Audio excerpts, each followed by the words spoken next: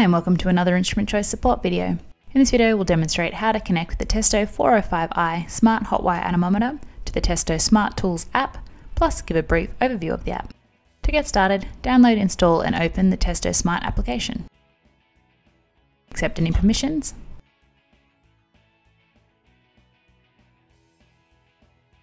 Then remove the battery saver tab from the Smart Probe. The LED light will flash yellow a couple of times, indicating the unit is on and searching but not yet connected to any device. When it begins to flash green, the probe is connected to the application. As you can see, our probe name and the current temperature and flow velocity are displaying on the phone screen. These are constantly updating. The device automatically opens in this basic view mode. To begin taking temperature and velocity measurements, all you need to do is press start. The record number and the time recording will appear on the top of the screen, along with the live readings.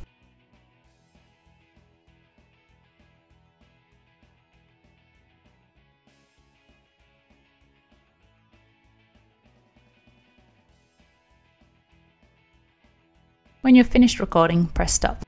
The measurements will stop. On this page you have the option to start a new measurement, resume the current measurement, or save your collected readings. Pressing save will save the collected measurement and open a new screen where you can input further information. Here you can see the date and time of the measurement. You can add and attach your customer's information, attach any relevant images, and attach comments. View the reported velocity and temperature along with the sensor this was recorded by. View the actual measuring period information, including the start time, end time, and total duration. Pressing display properties details the measuring parameters used to obtain the measurement you are saving. So for this example, we were in continuous measurement mode and the measuring cycle time was 1 second. And pressing show values details all the information for each recording along with the overall average, minimum and maximum total on the bottom.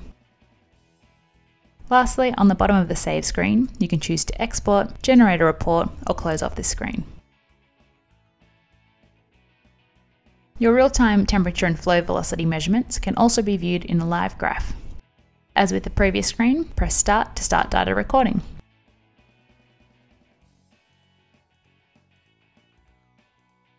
Here you can adjust the parameter view using the 4 drop-down boxes at the top.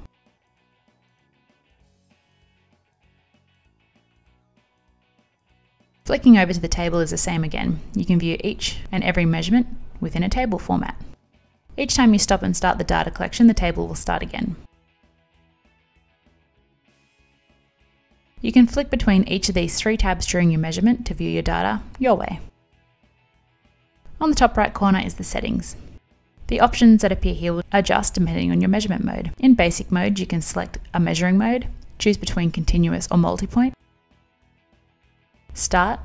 Choose between manual or automatic start. If automatic start is selected, you will need to input a start date and start time. Recording finish. Choose between manual or automatic. If this is set to automatic, you will need to set the duration of measurement. Use the scroll screen to select the finish time in days, hours and minutes. And lastly, you can select the measurement cycle. If you press the small information icon, you can see how the measuring duration affects the measuring cycle. To adjust the measuring cycle, press measuring cycle, then use the scroll screen to select the measuring cycle times. After the settings have been configured, press accept configuration on the bottom of the screen to save. The device will return to the measurement screen with your settings updated. The 3 dashes on the top left-hand side indicate the app's main menu. There are 6 sub-options in this menu. The first is Measure.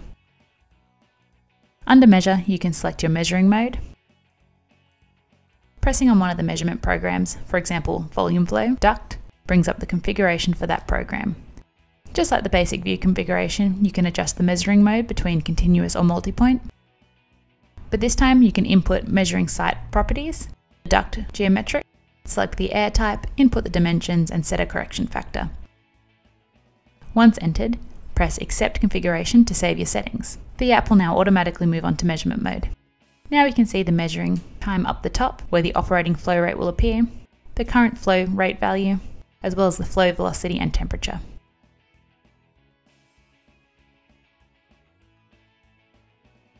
The next option on the main menu is Customer.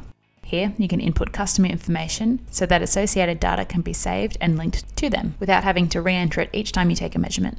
Simply input the customer information and press Save. Measuring Site allows you to enter site details so you can link measurements to a particular site. The third option under this main menu is Memory. Here you can view, adjust, and share all previously saved data. The fourth option on the main menu is Sensors. Under Sensors, you can view connected and recently connected sensors. The fifth option in the main menu is Settings. To adjust any of the settings, here simply press on the item and select the necessary parameter from the drop-down box. Here you can adjust the language, measurement settings, select metric or imperial,